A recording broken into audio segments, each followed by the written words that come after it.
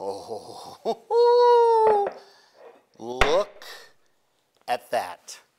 Look at that. That, my friends, is a tater tot hot dish.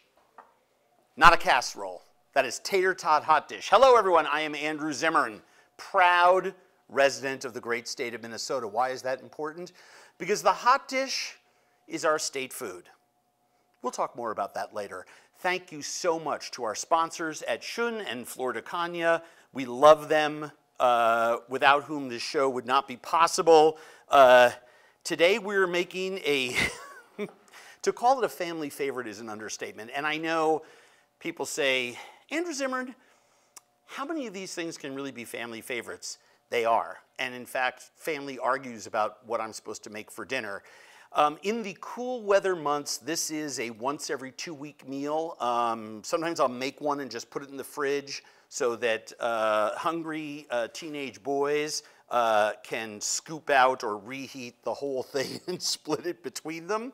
But there is nothing that I enjoy more than a bowl of tater tot hot dish. I had never eaten one when I came to Minnesota, before I came to Minnesota. I'm from New York. We don't have hot dish. I'm just turning on my pan because I'm going to make one with you. I'd never had a hot dish, and I didn't know there was a difference between a hot dish and a casserole. My recipe is on the website at andrewzimmern.com. I'm going to get this cooking. I love the way I spin that pan. Don't worry, your beef and your turkey will take care of themselves as they cook in there. I'm going to add an onion and some salt and pepper and cook that up and put that as a layer. Condensed mushroom soup is a layer. Green beans, sliced or whole or cut or however you want, is a layer. Some people use peas or broccoli. I find green beans works a lot better flavor-wise and texturally. And then tater tots on top. Now some people, this is one bag. Some people use two. Not gonna lie, 2 bag. Abby is sitting there going, yeah, use 2. Some people eat it with ketchup, other people don't, but it is one of those great combinations of food that I think is second to none. Now, while this is starting to cook, I'm gonna cut my onions, but I wanna tell you a little story. A casserole is a mixture that's all stirred together, covered with something crunchy, potato chips, breadcrumbs, tots, whatever, and baked in the oven. So that's tuna noodle casserole. We have a great one on our website at andrewzimmern.com for you to check out. It's called a casserole because everything is stirred together. It's not layered. A hot dish, and this is the difference between a hot dish and a casserole, is that a hot dish is layered, like the one that I'm going to make for you tonight. And always has a crispy topping. How did all of this start? Well, hard-working agricultural laborers in the Midwest, factory workers, taconite miners, stevedores on the big trading boats in the Great Lakes, all worked extremely long hours in all weather, and they needed super sturdy farmhouse fare for lunch and dinner. So what would happen is you would want to create big trays of food that everyone could scoop out, and that's how casseroles and hot. Here in the Midwest, they stuck around, and there is a whole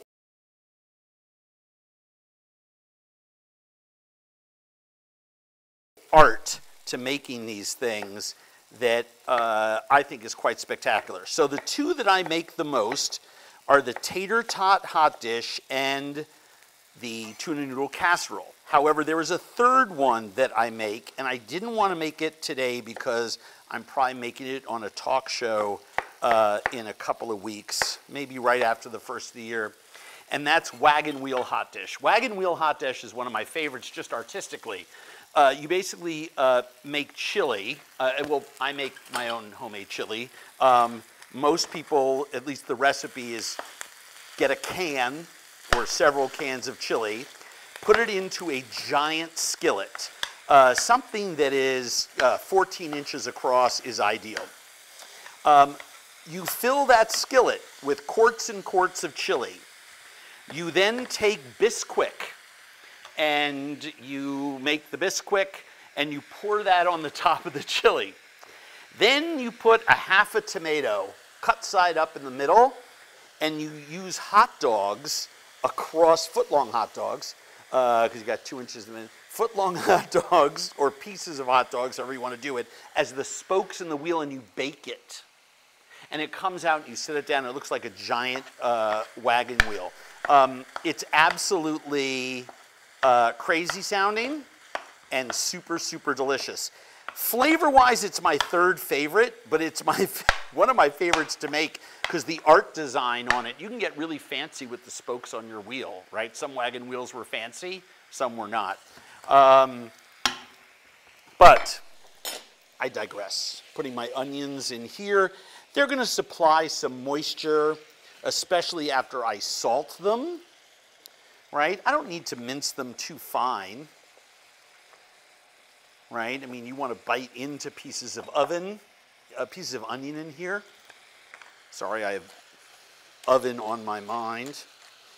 I'm going to pepper this.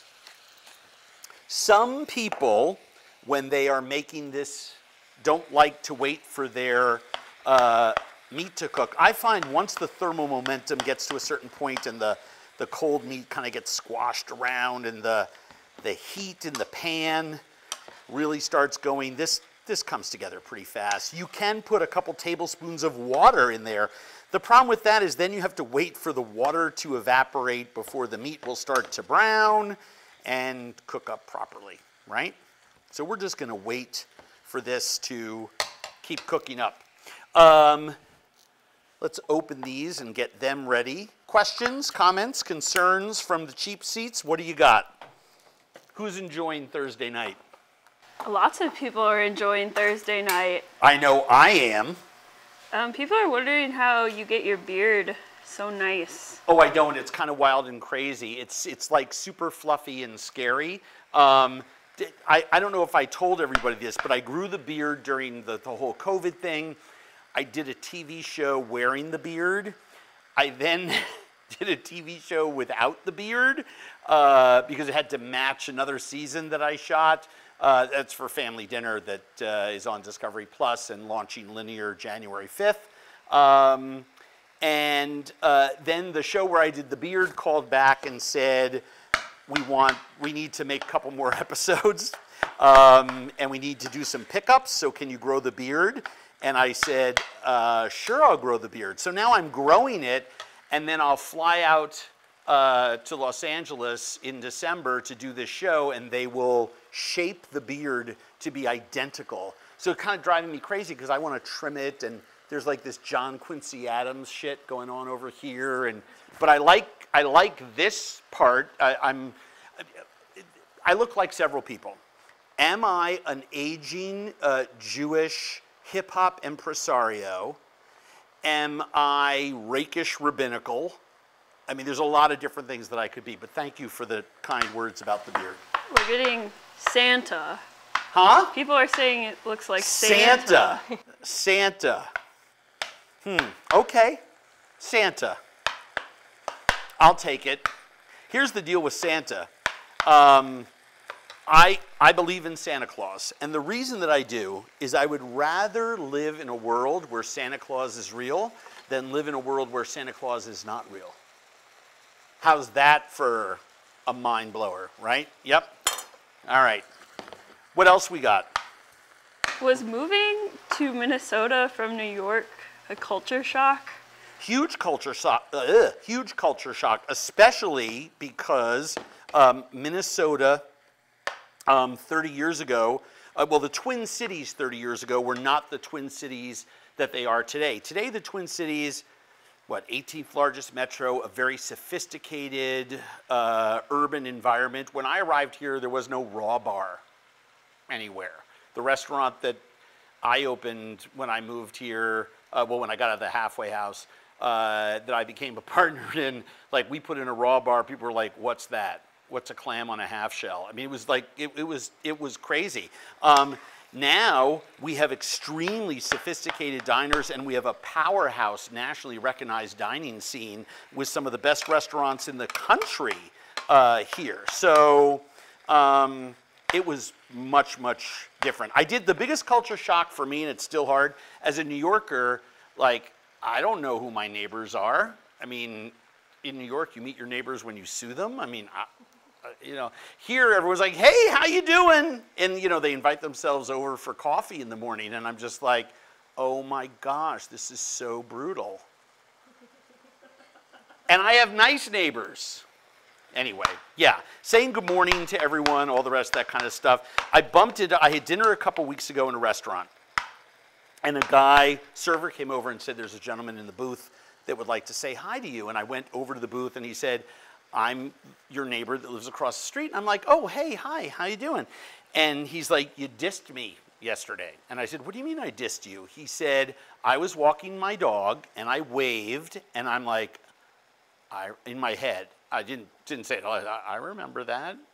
And he's like, you know, and you didn't wave back. And I was just, that's the thing here. Like, where I'm from, like, if someone waves at you from the street and you're in a car, you like kind of look at them. Like, you don't like automatically, hey, how you doing? But that's how we do it here. And it's the person who has to change is me. That's the lesson. So yeah, I still have a lot of changing and growing up to do. What else we got? Someone wants to know what kind of pan you're using. Oh, you know something? I don't know the brand name. I'd have to look in the bottom, and that's kind of hard right now, but I will when I turn it over. I reach for this pan a lot. This is a fairly thin-walled,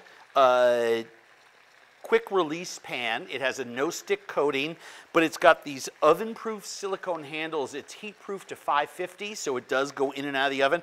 I just think it's pretty for TV. It's because it's black and red, but more importantly, it's deep. And that's why I chose it. So for something like this, I love using it. I want to show you guys something. See that liquid? Those are juices from the onions and from the meat. And that is something that you either want to cook off or strain away. You don't want all of that water or juice going in there. You can concentrate it by, which is what I like to do, which is cook it down and evaporate it. So I'm just going to keep cooking this down. Everything is almost cooked all the way through. And by the way, it's going to cook for 40 minutes in the oven, right, to cook the tater tots. So I'm not too worried about it. But right now, it's not going to give off any more liquid. And I'm just going to turn this up all the way, and we're going to let that go. Now, some people say to me, aren't you going to put any other seasonings into it? Sometimes I do, but it's meant to be seasoned with onion, salt, and pepper. That's it. So if you throw like thyme and diced leeks and, you know, a lot of stuff and, you know, deglaze with the very jaunty 20-year-old, you know, 2 inches of Beaujolais at the bottom of the bottle. I mean, you can, then it becomes something fancier. And this is the antithesis of, you know, fancy chef-driven food. This is just good old tater tot hot dish. So you kind of want that plain meat flavor. I would encourage you the first time to just do it like this. When I was married, and I tried this for the first time. This is my mother-in-law's family's recipe. I thought I would surprise everyone after I ate it once by changing everything, and I made homemade condensed. I mean, I did everything from scratch. Fresh green beans that I cut. I made a homemade potato tot and bound. I did everything from scratch, and everyone took a bite and was like, this isn't tater tot hot dish. And I ate it, and I actually preferred this. Does that make sense? Like, you can't mess around with this too much. Another, I don't know, minute or so, and this liquid will be evaporated. You can hear it all sizzling. Don't worry about the rapid cook down to get rid of the moisture. right? Don't worry about that. You're not making this meat tough. It's ground meat.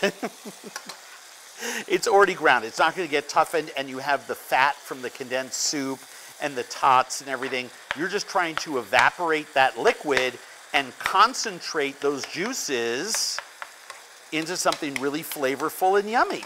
The reason I use, you can use, by the way, any kind of ground meat that you like. Traditionally, it's just made with ground beef. But the reason that I do half beef, half ground turkey was just an attempt to kind of make it a little bit healthier. So I'm just going to put this, see, no liquid, that's fantastic, into the bottom of my pan. And this is a Rachel Ray pan. Oh. Which she must have sent me at some point. Okay, now, very, very valuable tool to have on hand, and I hope that I have one on hand, I'm sure that I do, is a thin spatula. And I love, you know, these little silicone ones that are small, because you want all of the cream of mushroom soup out there. Now, a little tip, anyone who bakes, anyone who decorates with icing, right, will already know how to do this. But for those of you that don't ice cupcakes or cakes, what you do is you just put round dollops of the same size up and down your meat here. And a thin spatula like this one, right, really, really helps. And once you do that, then you have another one. And you can put dollops of the same size down. Why do you want to put dollops of the same size? Because then when you spackle the whole thing together, I'm just filling in the holes here, you are not going to have, you don't have to go back and forth like crazy. You will have this evenly distributed. Now, if you don't have cream of mushroom soup, can you do this with cream of celery or cream of chicken? Absolutely. But I like it with cream of mushroom. I have put mushrooms in with the onions, like fresh mushrooms, and cooked them with the meat. But that becomes a whole different animal. What do I do now? Yes, I just season again, because I have that soup there. And then I throw my bag of beans. You will notice in a standard sized baking or lasagna pan like this, that 2 pounds of meat with 2 cans of soup with 1 bag of beans and one, I think it's a 24-ounce box of tots, bag of tots, sort of is perfect. Some people, as I think I mentioned before, did I mention that some people are double tots? If my kid sees just 1 bag of tots on there, he gets rather upset. There are families where while it's resting, and yeah, I always let it rest for a couple minutes, not as long as we are here, people come and steal them. So this goes into your oven for about 40-45 minutes, center. And the reason that you want to do that is if you put it too high towards the top, it gets too hot up there, hot air rises. The tots will burn or be ready first before this is cooked all the way through. Hold on one second. Let me get a bowl. And I think as importantly, ketchup. As importantly, maybe a little Irish Spikes hot sauce. I have gotten, I love hot sauce. My favorite hot sauce is Crystal hot sauce. I use it in everything. There are a couple people out there making hot sauce who I just admire the heck out of. This is not an endorsement. I have no relationship with them at all. But this company, Irish Spikes, which is out of Idaho, I think, is fantastic. They have like 20 different types of hot sauces. This is their Serrano. It's really good, and I love it with something meaty and yummy like this. And what I try to do when I'm portioning this is make sure that you get those tots up at the top.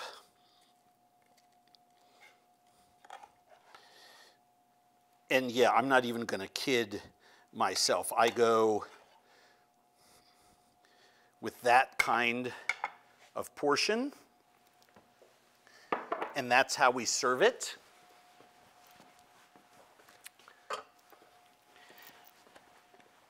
And then let's take, because who am I kidding? I am definitely crushing some of this. I have a busy night. A friend of mine is in town cooking dinner at a restaurant. So I'm going to go eat. I'm going to hop on a plane. I got a lot to do this weekend. But you got to eat your tater tot hot dish. Hot sauce, ketchup, optional, but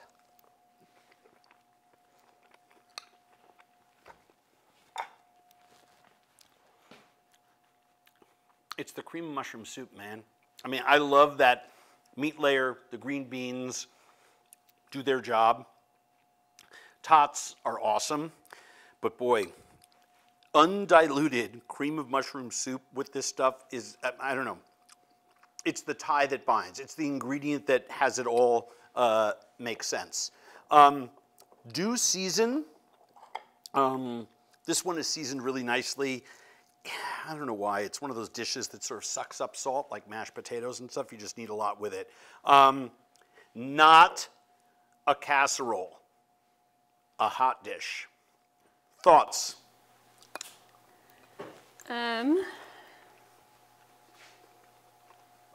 What do you feel? How do you feel about adding sweet corn into this? Whole different type of hot dish or casserole. There are a lot that have corn in it. The wagon wheel that I talked about before. Some people do corn in between the chili and the Bisquick as a layer. I've seen it. There are other corn-based ones. You know, try it with corn if that's your thing. I like it with green beans. I am born and raised in Minnesota. I need you to express to other people how fundamental this dish is to Minnesota. Well, first of all, historically, the railroads, the lumber industry, the shipping industry up north, the taconite industry, and we are an ag state, wouldn't exist without big, inexpensive trays of food that were put down on the tables of families and in cabins where workers were eating, historically going back 160 years. So this type of food is foundationally important to our culture. These dishes have stuck around. You know, it's not that families are stingy, right? It's just that they're trying to put together easy, fast, affordable meals on a budget. And in a world where so many people can't afford to eat it all, when I eat a meal like this, it just reminds me how important food can be for so many people, and it takes on different shapes. It doesn't have to be tweezer food that I put on my Instagram page. Sorry, I lost you guys. Technical issue. So I think you lost me at Amy Klobuchar, my favorite sitting senator. She and I did a cook-off, tuna noodle casserole cook-off last year. It's on my website. But ask, if you're not from Minnesota, ask anyone you know from Minnesota to tell you what hot dish meant from them. We all have hot dish and casserole, said the kid from New York City. But I feel Minnesotan when I eat this. And I also feel tethered to a food tradition that is 100% heartland and really helped to put farms and highways and, you know, work systems into place all across this great land. And I know that sounds really cheesy and patriotic, but it's true. Thoughts? When are you going to make deep dish pizza for us? You mean tomato pie with cheese. I should do that. We get a lot of questions for that. I will definitely put that on the list. We'll do that pretty soon. We have a lot of holiday stuff coming up, but definitely first of the year we'll do a deep dish pizza. I'll probably do it Detroit style, which I'm quite fond of. Me too. Someone wants to know if you have a fried walleye recipe.